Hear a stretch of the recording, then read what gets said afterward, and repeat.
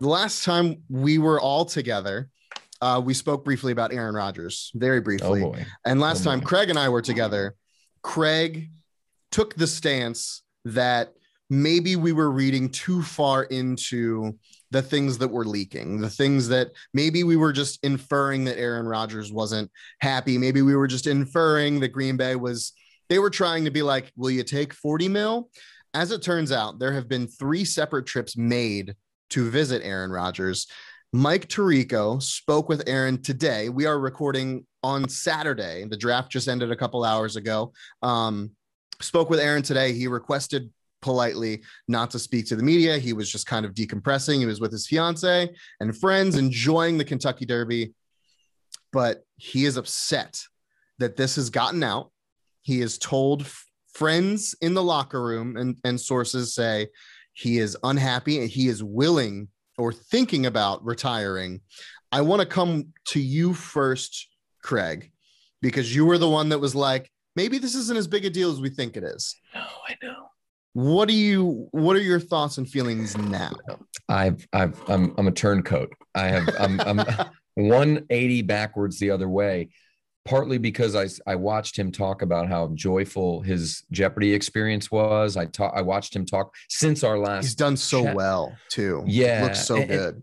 There's good feedback coming out. Shailene Woodley's obviously a big influence on him, not giving a whatever about football right now. And lucky for me, I'm not a Packer fan, or I like Rodgers. I like watching him. No, of course. But I would equally be able to get my jollies by watching him on a television program or like what Peyton Manning's doing. I love that.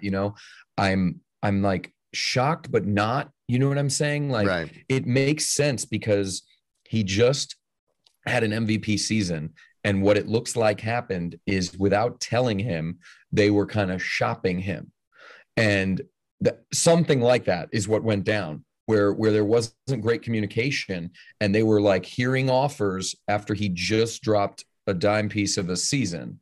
Now, I mean, what I wish we could get, and I'd have to get approval. My business partner is a huge Rodgers fan, a huge Packers fan. If I was just outside that door when I told him, I wish I could probably get him to recreate the face. But when I turned and said, "Did you hear about Aaron?" He said, "No, what?" And I told him what was going on. I can't even contort my face in the way. He was wearing all his Packers regalia because it was Thursday. He was wearing everything. He had his hat. He had everything. He had a piece of cheese in his teeth. It was done. And then I told him that, and it was like the motions before he would begin weeping. He never went full cry, but I don't think Aaron is going to play there for much longer. What are you on the outside looking in? Obviously, your team is in the NFC, so we see Aaron Rodgers from time to time. What are your thoughts from the outside looking in at the Green Bay Packers organization right now? I mean, if I was a member of the Green Bay Packers organization, I would have just going into the draft, all this information leaking, him being unhappy, not wanting to be there anymore. And now that he's saying, with all this information coming out and him not getting out, the fact that he's now contemplating retirement, as an organization, as a GM, you got to be looking at that and being like, fuck, should we have traded him and gotten something rather than just letting him retire and then having him pay back some of his signing bonus to us, which I think is about $23 million over 2 years that he would have to pay back if he retires. Are we going to have to, like, that money doesn't do fucking shit for us. That doesn't add to the cap. There's no mechanisms to where we get that money back, aside from the fact that, well, this goes back to the owner, I guess. Like, that's it. So do you look at that, like, as an organization, if he does go this route, does decide to go ahead and just say, all right, I'm calling it a career, have a nice life, like, do you look at the situation with regret? Like, because now you have to starting. That GM has to. His name's Brian. That's all I know. That's what Google told me. Yeah, I didn't want to bitch. Something like that. I can't pronounce it. Apparently, and I did know this, but he said we're optimistic. He had to use that word. He had to use the word optimistic. So he's lying. Our quarterback will come back. He has to say that. He can't say, of course, Aaron's coming back. He has to say, we're optimistic that Aaron will come back because the front office screwed this so badly.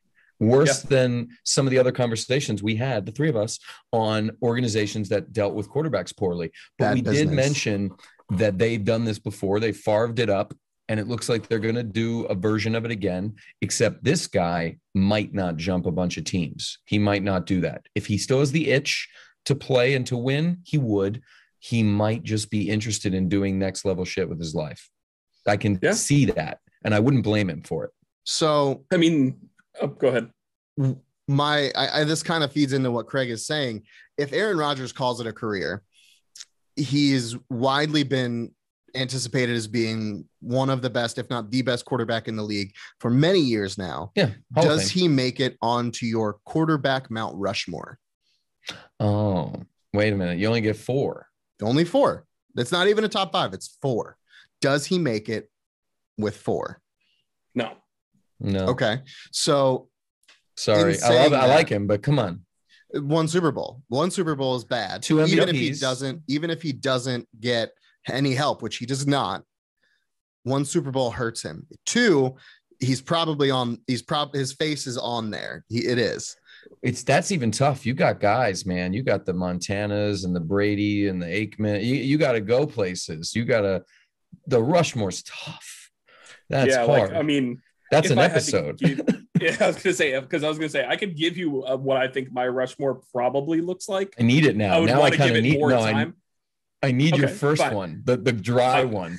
We're not warmed up yet. We're not warmed up yet. It hurts. It hurts while it's going in, but I want it. There is no Astroglide on this Mount Rushmore. Sponsored by Astroglide.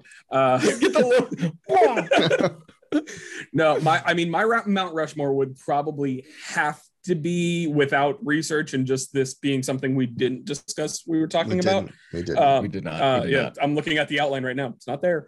It's not there. My Mount Rushmore, I would go ahead and give it Joe Montana, Dan Marino, Peyton Manning, Tom Brady.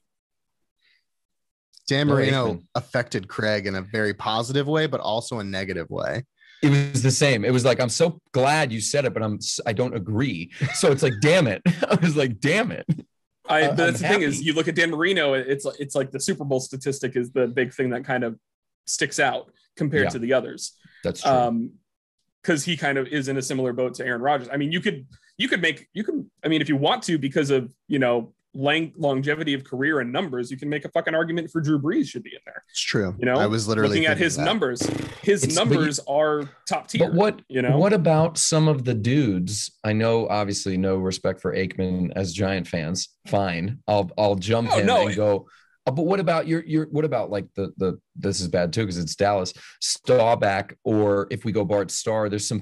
I feel like this is tough. Like when you win a Super Bowl when there is 7 teams that I know, like the Montreal Canadiens. If I'm flipping, just because you normally go to basketball, I'm going to go to hockey. The Canadiens have the most championships of any major sports franchise in forever. They have 25 Stanley Cups, but they were part of the original 6.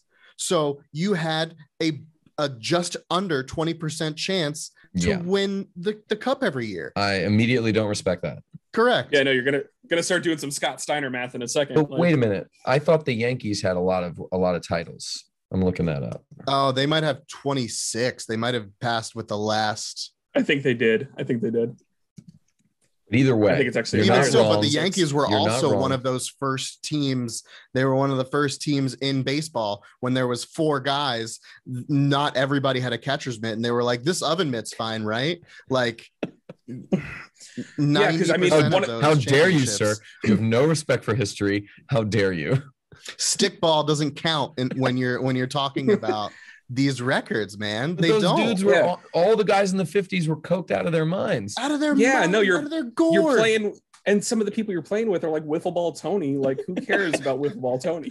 Dude, Joe DiMaggio was doing blow off of hookers in the locker room. Yes, he was. And he still was averaging 3 hits a game. That's right. Babe Ruth was chugging beers and drinking hot dogs.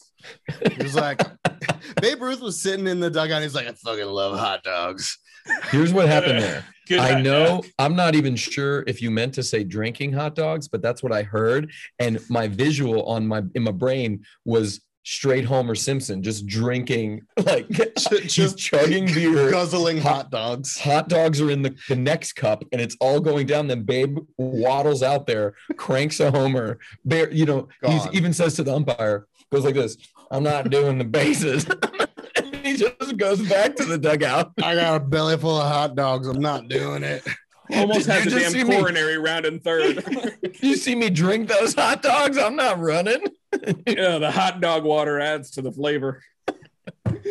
Okay. I did not mean to say that. But to bring this back, but it was better. It was better. Sorry. To bring this back to football. Oh my God, it was outstanding. I can't wait to just clip that and like just put that out in the world. Where do the Green Bay Packers go from here? Is Jordan Love ready to take over the mantle of starting quarterback of a historic franchise? Is it Jordan Love time? Is it Jordan Love o'clock? Craig, hit me with it. Yeah, I mean, I hope for himself as a person. I don't know dick about him. I know he came in and ruffled this all up to begin with. He didn't mean for that. That wasn't his choice. As anyone who goes to an NFL team, I'm going to say I hope he is doing some preparatory type shit. I don't know if Rodgers is the type of take under your wing guy. That did not happen for him. So I don't know if he's doing it for Love. But if Love's just a human that got drafted, he was a first rounder, you know what I mean? There's money in his bank account. If he's just taking it seriously as like, this is my actual job, I'm not going to say they're going to be where they were. They won't represent the NFC, none of that. But I think he can be serviceable if he isn't, hot trash, which they didn't think he was. Obviously, they've traded into the first round to get him. They've picked a few good quarterbacks in a row in terms of like what 91 was Favre, that lasted a long time. 03 was Rodgers. 05, 03. I think it was 03. Whichever one, and then he didn't play for a while. So they've drafted like 2 quarterbacks in the last like really long time. Math it up on that one. So what if they actually got it right? They screwed up the transition because they didn't like openly announce, Aaron, we're taking a guy that we expect to sit behind you for 4 years. Would you teach him things? But I think he's going to be fine. I just don't think the team is going to stay at the level they were at. Mike, what do you think? I mean, they're if they don't have Aaron Rodgers, they have defensive liabilities. I don't know that they're a playoff team, because I don't know if he can help get the points on the board, because Aaron Jones can only do so much as a running back, like obviously he'd agreed to stay. So you do have that feather in your cap. He's upset. Has been one of the best. Yeah. He's been one of the best running backs in the league for the past couple of years. But, aside from Devontae Adams, correct. What weapons do they have? Devontae is also in the final year of his contract right now. Right now, he is. Him and Aaron have like a mental mind meld. He is going to be very displeased if Aaron leaves. If Aaron goes somewhere else, he may even be interested in finding his way there soon. But either way, I think that they lose Rodgers and Adams in the next 2 years. Sorry, I have a bug in here. So 2 final questions to wrap up our Aaron Rodgers hot dog drinking saga. Who holds the cards right now? Does Aaron hold the cards or does Green Bay hold the cards? Craig. Aaron Rodgers holds all the cards. He's rich. He doesn't need that 23 mil. He could straight say kick rocks, or he could force a trade if he says, I'm going to keep playing football, but not for you. He holds, I believe, the player. This goes back to that player empowerment thing from episodes ago. Right. I think he holds all of them. The only card they have is, hey, give us our money back, but he has more of it. And his fiance makes quarterback money per movie, so yeah, they don't. Yeah, they don't I mean, care. my point on it is the NFL is not the NBA yet in regards to player power. That's true. But he's dying. He's holding back a cough. It's the hot dog. It's the hot dog. It's the hot dog water. No, but this could be the seismic shift that a high-profile player of this caliber demanding a trade to get out something like this, that can cause the player power to take the lead in the NFL. If he says he's high-profile enough to do it, he's high-profile enough. All the running backs that tried to hold out over the years, that wasn't a quarterback. That wasn't white quarterback. That's another thing. But I mean, that's not a topic I don't know if we can get to. No, I'm not trying to take. I'm not making a racial thing. I'm just saying this is a this is one of the beacons of the NFL. If you're making a very good point is what I'm getting at. If he is the one that does it, it breaks it open, like when LeBron started just saying, I'll go wherever the hell I want. Well, and he wasn't even first, mind you. It was Garnett, Allen, and Pierce that kind of got together and really kicked it off. But if Aaron Rodgers, because the Brady thing didn't come across as like bad blood and move. It was like mutual parting ways. Everybody's happy. And then we found out afterwards there was some bad blood.